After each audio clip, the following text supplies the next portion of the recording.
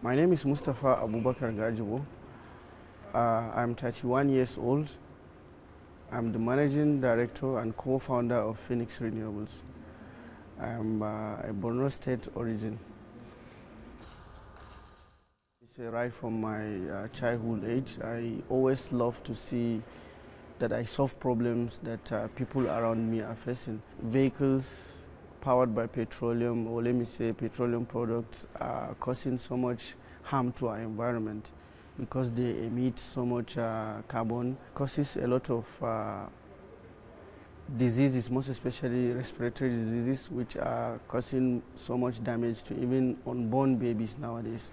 So we try as much as possible to see how we could come up with materials that are sustainable and that they can be sourced locally here. Our vehicles, they are being powered by electric motors. These electric motors are now powered by batteries. We designed these vehicles with multiple charging sources.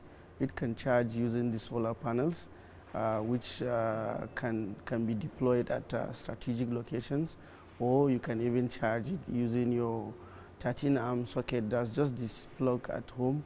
You can just plug to it and it will charge. It's not very easy for startups like us. We don't have much people who key into the kind of vision we have. My vision is one day the America and the Europe to come and buy our vehicles.